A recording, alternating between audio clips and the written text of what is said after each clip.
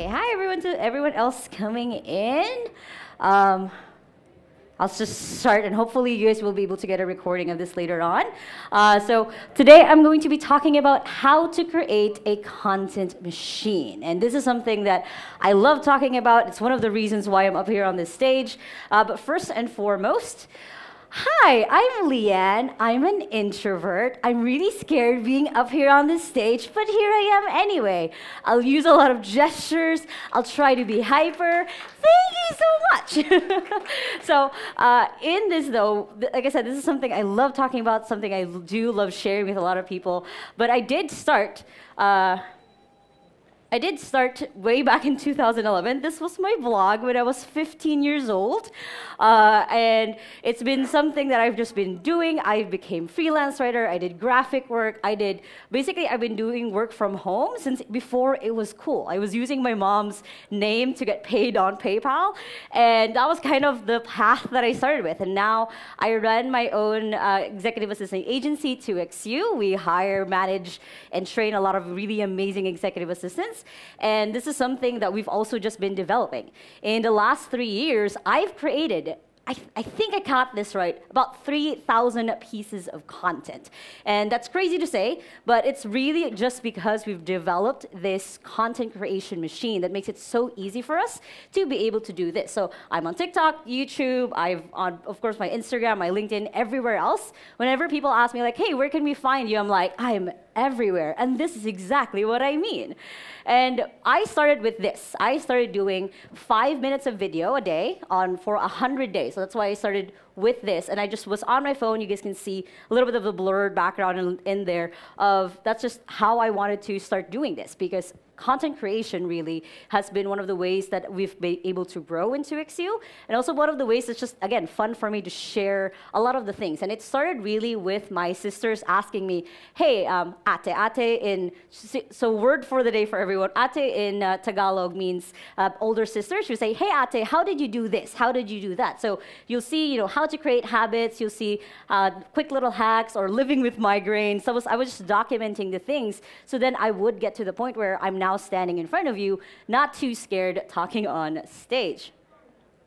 So now we produce 15 to 20 pieces of content every week across platforms. This is for both my business and for my personal brand. So I create 2 different videos on YouTube. I post it everywhere else. We repurpose it. We put it in different ways. And I'm going to walk you guys step by step through this. And if I'm at the end of this, if I am able to show you guys how to create a content creation machine, I'm going to ask you guys to do one little thing. Is that okay? Awesome. Okay, so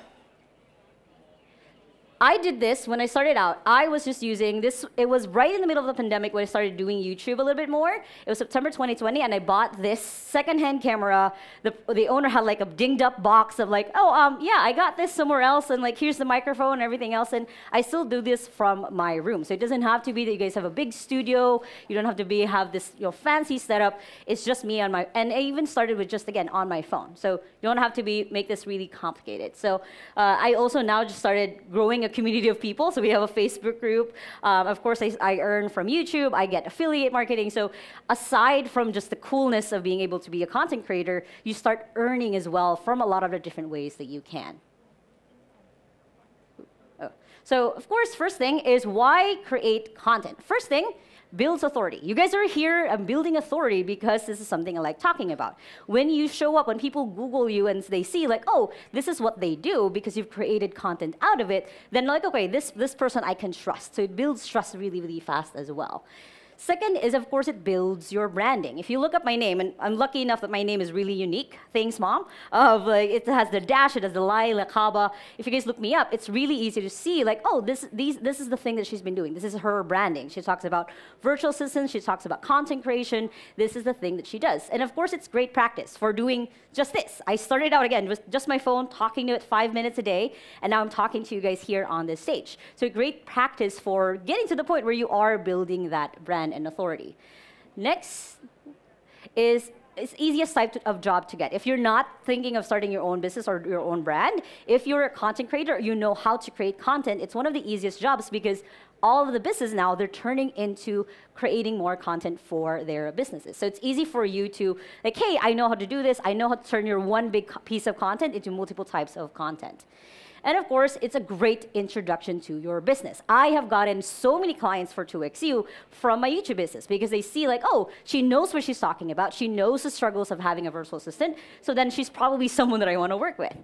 So how do you actually start? So first is we start with who are you talking to? Who is that imaginary friend in your head? Who is the person that needs your content, who needs to see it, who would be the target audience for it? So you start with, are they a he or she, or are they, you know, what kind of person are they? It's just building that imagery. How old are they? Where do they live? What are their hobbies and what are the things that they like or hate? So for example, for me, when I started out, I just had my sisters in my mind. They were both the people that I was talking to. I was talking in my ate voice and my older sister voice of like, okay, this is how you do it. This is the best way that you can do it. So that's how I started. And now I've evolved, like I'm talking to entrepreneurs. So it's like, hey, how do I hire a virtual assistant? How do I do this? So what is that person? So then when you're looking at the lens of the camera, or if you're writing the vlog, you're just imagining you're just talking to the person. It's just a conversation.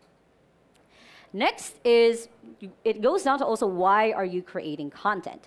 Is it to grow an audience? You just want to be an influencer? And there's no shame in wanting to be an influencer. It's a pretty cool life to be sent cool swag. I sometimes will just get stuff in the mail. I'm like, oh, cool, now I get to talk about this thing. Is it to sell a product or service? So again, for me in 2XU, I use it very much to be able to sell our services for hiring and managing virtual assistants. And of course, is it just for fun? Like, do you like just doing it? Like, I know so many people who do this. They just blog about their day. They walk them through, like, oh, this is the thing that you probably have heard, like, hello, everyone. This is the day of my life blog. This is the thing that I'm doing today. So that's also good because then, again, you're creating and mastering a skill that really does help in a lot of areas in your life. Ooh, froze. Oh, there you go. So next is you want to cover what type of content are you trying to make. So first one is text. So it's making articles, social media posts. Ooh. A little bit of delay, but there you go. Ebooks or blog posts. So this is the first type of text, first type of content that people do think of making. It's just making a 500-word article, social media post, the captions. That is a text type of post. The ebooks, blog posts, and of course we have video, which making like long-form video, which is usually for YouTube. Short ones. There you go. Vlogs or online courses. There's also, of course. Oh, there you go. I should point it this way then. There's also informational videos, if that's the type of your content you're creating. There's photos, there's creating graphics, posters, stickers, etc. And then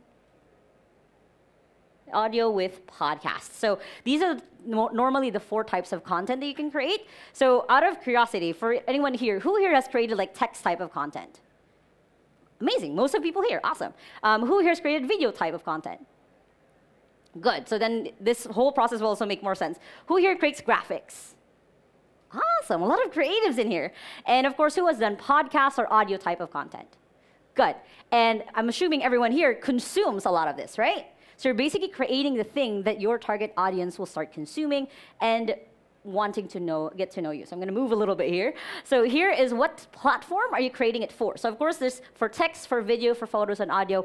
A lot of them do start to interlap because of course now YouTube just released that they can now do podcasts on your YouTube channel. So it's all interlapping, but it's just coming to know where are the main platforms that you want to choose. And I always recommend choose one type of content that you want to start with, and then we can start evolving to the other types of content. So next is you want to start creating your topic wheel. Anyone familiar with the Wheel of Fortune that you spin it? That's how I imagine the content wheel. Is anytime that you're stuck on an idea of like, what do I talk about? What are the things that I would be good for this? Is you create the first topic is going to be things that what is something that you are an expert in? Now there's something that everyone here is an expert in. Just think of what are the things that people usually ask me about? Like, oh, like, do you know how to do this? Or can I ask you for your help for this? These are things that you are an expert in. Not everyone, you think you're probably level 3, but there are level 1 and 2 people who need your help, who need your type of expertise. Second topic is, what is a pain point with your audience? Again, remember that you had an imaginary friend that you chose of like, what is the pain point? What's stopping them from getting to level 3, to get to your level? And then third one is just, what is something that's fun for you to create? Because it's always going to be essential that to do this long term, that you are doing something that's fun, doing something that's different, doing something like in this week for my vlog post for my YouTube channel, it's this trip. I'm like talking about this. Nothing to do with virtual assistants, nothing to do on how to work from home, but I do this for fun. I do this kind of content. Okay, so next is I'm going to go through different ways to brainstorm ideas to hopefully start jogging your guys' brain.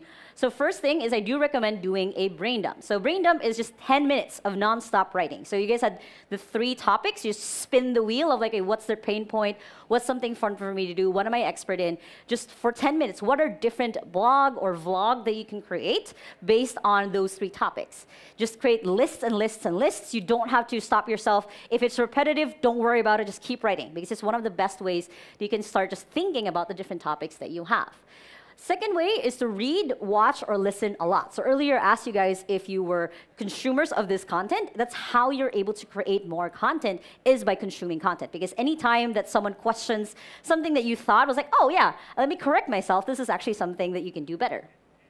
Next is, what are people searching for? So there's a lot of different tools that you guys can use for this. There's, of course, Google search and once it loads, answerthepublic.com. So Google search, if you search what are, as for example, for me, I would search what are virtual assistants. If you put an A next to it, it'll of course pop up the next. You look at what other people ask. You look at what people are wondering. Answerthepublic.com is another free tool that you can use to see, again, what are people asking? What are people looking for? What's the information that they need to be able to move forward? Next is look at lists. You can say top 10 ways to do that. You can search that on Google. You'll see lists on lists of blog posts of other people who already did the research. That's a shortcut for you. And this becomes another type of content that you can create. You can find prompts out there. There's a ton. And of course, experimenting. There's a lot of different ways that you can start, again, as you're consuming content, as you're seeing what works for other people, you can start putting that into your own machine. And of course, there's always repurposing old content. I'm still looking at content that I did 3 years ago. I'm like, how can I make this better? How can I improve it? How can I make this into a freebie or a course or a PDF? And of course, I have been addicted to ChatGPT. Anyone else? Anyone else playing around with Chat? There you go. So I have been addicted to it. I have gotten all of our assistants addicted to it as well. So I've created a really cool set of prompts actually, on how to create a year worth of content with ChatGPT. Everyone good with that? Okay, so first prompt is, what are 12 bottlenecks for content creators? So basically, I usually put X, Y, Z in here. So what are the 12 bottlenecks for your target audience? So for example, this is going to be your content for every month of the year. So bottlenecks could be, no tech. It could be no topic. They don't know this system that I'm teaching you guys. So then this becomes, again, content for every month of the year. So let's say one of them is tech. So that becomes every single week, you're able to put a prompt of, give me 4 ways to solve bottleneck number 1. And then bottleneck number 2, bottleneck number 3. So it becomes this list of topics of content that you can now create every single week for that month. And then you can go ahead and say, give me bullet point script for each of the 4 ways. Now this is your content for every post. This can become your video script. This can be the outline for your blog. And of course, then you can ask it, create a LinkedIn, Instagram, Facebook, and TikTok video script for each, and becomes your repurposed content. It's as easy as that. I'm going to give you guys a little bit, because the next slide is the actual example. So move a little bit here. So here I put, what are 12 bottlenecks of hiring and managing a virtual assistant? This is now content that I can use for the rest of the year. Expand with video topics for number 1. So it grabbed number 1 and then gave me 4 for this is now my weekly content, and then bullet points, this is now the content that I will create. So that's how easy it is. You don't have to brainstorm, you don't have to really think too much. It is just that easy, especially with ChatGPT. I do recommend, as always, word of caution, research as much as you can, double check. It is still a bot. It's not perfect, so double check as much as you can. Make it your own voice. One of the things that I even do sometimes is I'll put in like, hey, this is the content that I create. This is my voice. This is a blog post I created, or this is a Facebook post I created. Create a content based on this. So then it learns your voice. It sees like, oh, this is how they speak.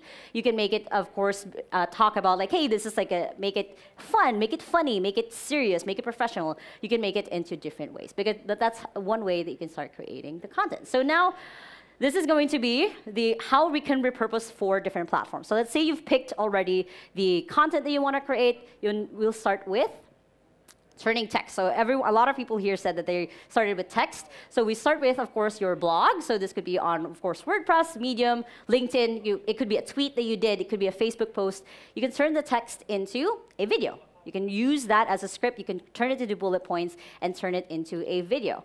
And then if you want to, you can make it into audio. You can make it into a podcast episode that you're talking about, the topic that you already wrote about, and then photos. So this then, of course, feeds back into text. So you might be thinking, well, people get annoyed that I'm talking about the same thing over and over again.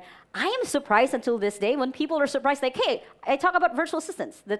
Even though I talk about it constantly everywhere, there's still going to be people who don't know you, no idea what you do, no idea what problem that you're about to solve for them. And it's really powerful to be able to have and be everywhere. Again, it shows up your branding, shows up your authority, and it just grows more and more. So what this can look like, so creating a content machine. So start with long-form content. So this could be a video, a podcast, or a blog that you did. That's one content. That's one piece of content. And this is what I'm about to run you through is actually our actual content calendar of how we do this every single week. So we start with long-form content. 2 is then we turn it into short video. So a video that I did, a 12-minute YouTube video I did, will be broken up to 30 seconds to 3 minutes, and this will be different types. So then this is 5 content count. This is already on YouTube, Pinterest, because if you don't know, one of the fastest ways actually to grow on Pinterest is also video now. There's, of course, TikTok, Instagram, and Facebook. And then you can turn it into a carousel post. A carousel post is, those series of posts that you can swipe through. You can turn that also into a PDF. They can post on LinkedIn.